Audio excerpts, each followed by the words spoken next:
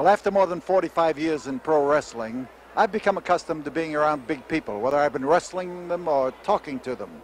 But no one ever, not ever, becomes accustomed to standing alongside of Andre the Giant and speaking to him. Not only does it give you a crick in the neck, but it gives you a profound respect for how big a man can be. And Andre, fortunately, is big inside as well as outside. Andre, we're glad to have you back again. Thank you, and just like I said many times before, I'm very happy to come back in this area because I love to wrestling here and I like the people here too. Well, you know, looking at you, I think you've gotten about 3 inches taller since I last stood alongside of you. No, I'm still the same size, 7'4", and I weigh 482 pounds now. Now you're 482. Yeah, I gained weight a little bit. Purpose on purpose, or just because you are Andre? No, just like that, because I think I eat too much sometimes. Yeah, just like all of us. So you have the same problem that all other people have. Andre, you know, there are many people listening who may not know your background. Now, you were born in France, right? Yeah, I born in France, in Grenoble, in the French Alps. But my father is from Bulgaria and my mother is from Poland.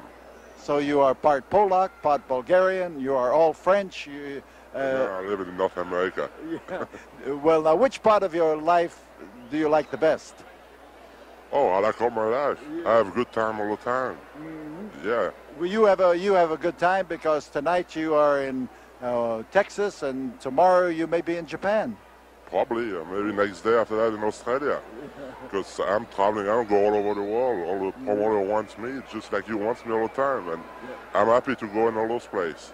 Now, before you got into wrestling, you were in other athletics like football, European football. Yeah, we call that in France football. You call it the soccer, right? I started playing soccer, I was 11 years old. I started playing in school and I played that for 4 years. Then I played in 2 seasons for the rugby. And I was a little bit in boxing, not too much. I was just for 9 months in the boxing, and then I come in the wrestling. Now, did you ever play basketball?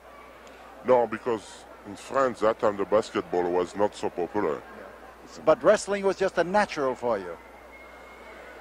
The way I come in wrestling was funny because when I go in the gym, when I was playing in rugby, all the wrestlers was in the gym too, and we training together. And they showed me the way to wrestling. But I was not interested in the wrestling. And one day when wrestler was hurt and they don't know who to take, who going to take his place, then they called me. I said, I can do that. I've never been in the ring in my life.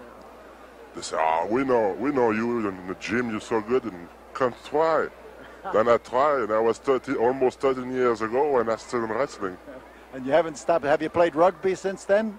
No, but I still go back to see those guys. All the time I'm in France, the first people I go to see is those people. You know, I don't think anybody has the dimensions that you have. Would you be kind enough to show these people what happens when you put your hand up there? Now, if I match my wrist with yours, just look at that. And your feet, I know that you recently had some boots made. How big? 22.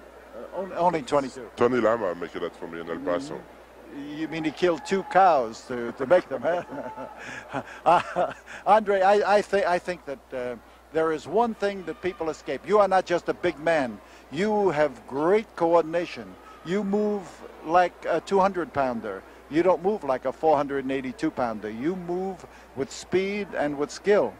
Thank you very much, and I really appreciate that because I know you are a great wrestler before too. And thank you very much. Well, I have great admiration for you in the ring and out of the ring. Your father was a big man? No, my father is maybe 6'1". My mother, she's small, she's 5'1". But my grandfather was big. He was 7'8", and he weighed 520 pounds.